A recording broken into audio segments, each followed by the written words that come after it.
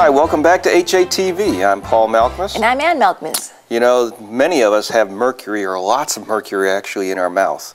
And it's a place that is such an important area for health, and yet it's one that we don't realize is so important. Every time we chew, if we have a mercury amalgam in our mouth, we are allowing some of the vapor from the mercury to exclude and exude into our mouth, and then of course we're swallowing it, and that means it goes all into our body. Mercury is one of the most dangerous minerals that is in this world, and here we have it in our mouth. Yeah, many of us have it. In fact, dentists are still, about 50% of dentists are still putting mercury fillings in people's mouths. It's actually crazy. And we've talked to dentists, and some of them are, you know, unsure that there's any validity that there's danger with mercury.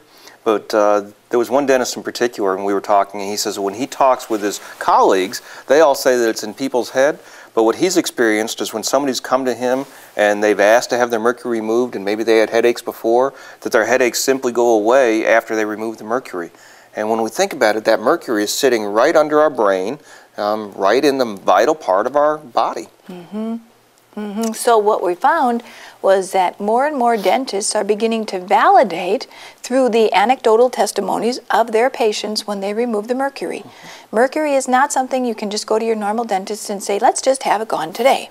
It's important to have safe removal of mercury, otherwise you can create more problems than you may already have. But there's many health problems that are associated closely with the mercury that we have in our mouths. And Ann and I, we experienced last year, between the two of us, we had over 35 mercury amalgam fillings in our mouth. And Ann had candida, and she had been trying to get rid of the candida. And you want to talk a little bit about what you learned through the process of getting the mercury removed, and the candida, and how what's the association? Candida is something that you can get for various different reasons, but I had a test done, and it identified that I had several high levels of heavy metals. One of them was mercury.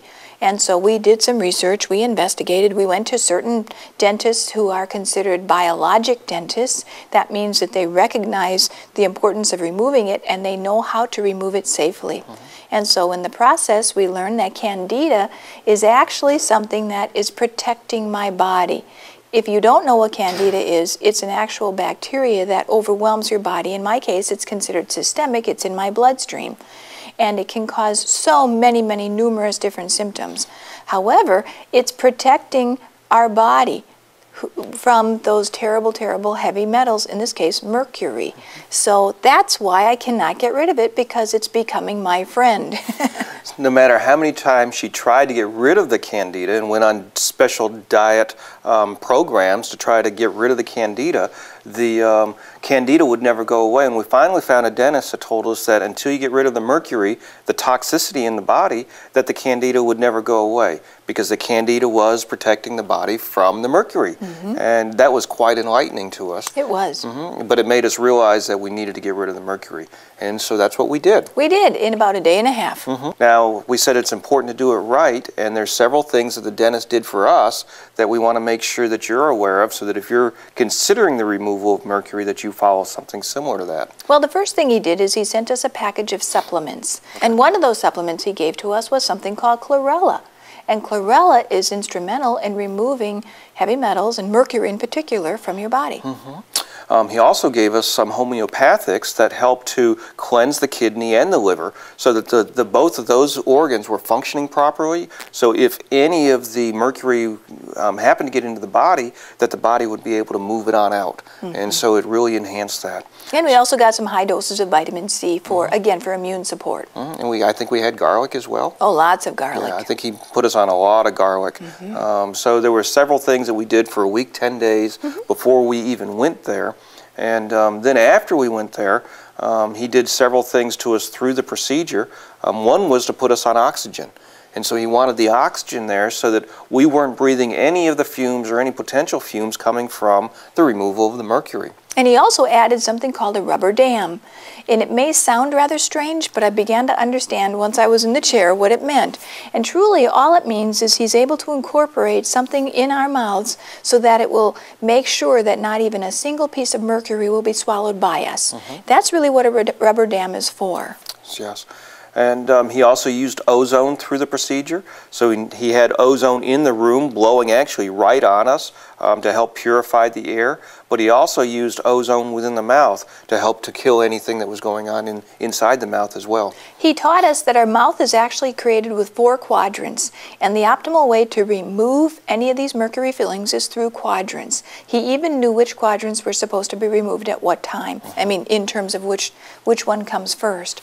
So he did all this in anticipation of knowing that we were going to have them all removed in a very brief time. And so if somebody's taking a little more time to remove their mercury fillings, they want to do it 1 quadrant at a time. And so he was telling us that we didn't want to cross quadrants, that we needed to do 1 quadrant before we did the next one. What we found was that though it wasn't always fun being in a dentist chair, that through this last several months that these mercuries have been removed from our body, we actually have found some significant physical improvements in our bodies that even a diet alone would not have been able to give to us. And so, you know, almost immediately there was clarity of mind. Vision came back. In fact, Anne, when we walked into the house after coming back, she looked around the house and she goes, it's almost like somebody lifted the shades because the house was even brighter than it was before. It was just like there was more clarity. So there's a number of things that we noticed almost immediately from having the mercury fillings removed. We can only imagine what our bodies must be feeling now that they're not having to fight that mercury every time we breathe, swallow, chew. Yeah.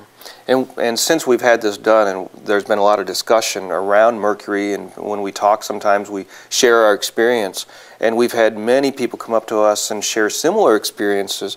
In fact, there was one guy that was telling us that he had tremors. And he sat down in the dentist chair, he had tremors, they removed the mercury, and it was actually mercury over the top of a root canal. They removed that mercury, and his tremors stopped almost immediately sitting in the chair, which is amazing. But the dentist told us that the mercury over the top of a root canal was probably the most dangerous thing that anybody could do. And I had one of those, and so he did remove it. Yes, he did.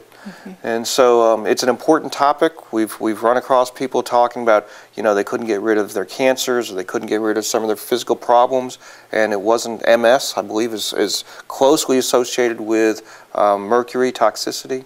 And so it's something that we really need to be careful of and understand. So if you find that you have just a certain amount of health that you've been able to gain by changing your diet, but you haven't been able to get to the next step of health, perhaps that's something you might want to look into, and that is the health of your mouth. Yeah. And if you go to the dentist, don't let them put any mercury in your mouth. Absolutely none. And a biologic dentist is something you may want to look at. Do some research, look on the internet, and then make sure you ask the right questions. Hope this has been of interest to you. This is AM and PM on HATV. We'll see you next time.